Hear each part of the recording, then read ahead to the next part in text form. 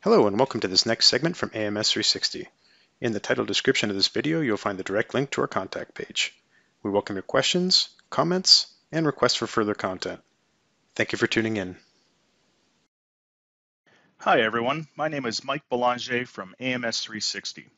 In this segment of 0 to 360, I will be discussing how to create tool templates of your favorite tools and then how to import them with the click of a button from your custom tab. Many users have a tool library that they pull tools from on a daily basis that represents actual tools that they have in their carousel. But often these tools can get a bit cluttered and be a lot to sift through.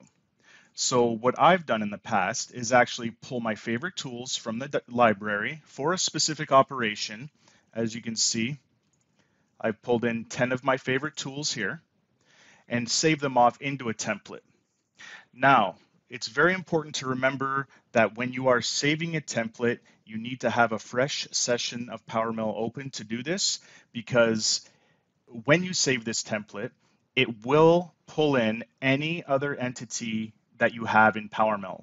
So if you have a boundary, pattern, work plane, anything, it's going to save it along with the template. So in this example, as you can see, I only have a list of tools here. I will go up to my File tab, which is the Backstage area.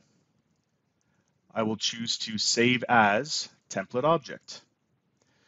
Now, this template object is going to be saved into a folder on your computer or possibly on a server somewhere that you know your files will be safe from being deleted.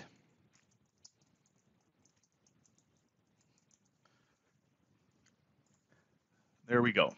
Simple as that. I have the tool template saved. Now, if I delete this, close my session of PowerMill, sure, it's very easy to import template objects, and then from that folder, once I search to it on my computer, double click and then import my tools. As you can see, the list just came in right here. But I want it to be just a little bit easier by creating a macro and having that macro pull the template in with the simple one click of a button.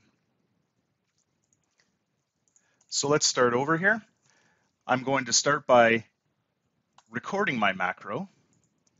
I will save this as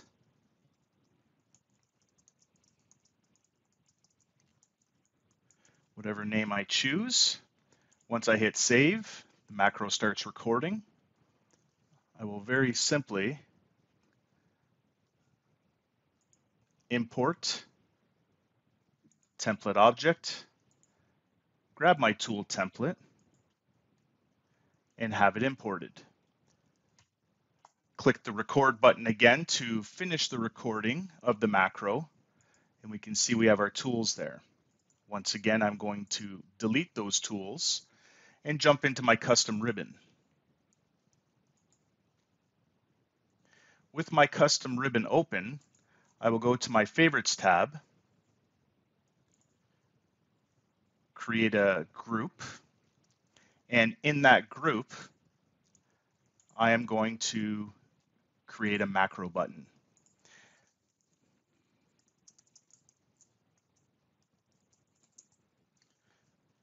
Okay, search to the macro wherever it's saved, right here. And if you wish, you can assign an icon to it as well, either one of the stock ones or a custom icon if you wish. Okay, I'll just choose this icon for right now. Once I add that button to my new group and click OK, you can see I have no tools in my Tool Explorer right now.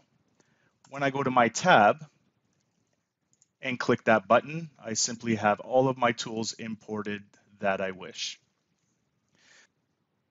Templates and macros can help speed up the process of your day-to-day activities.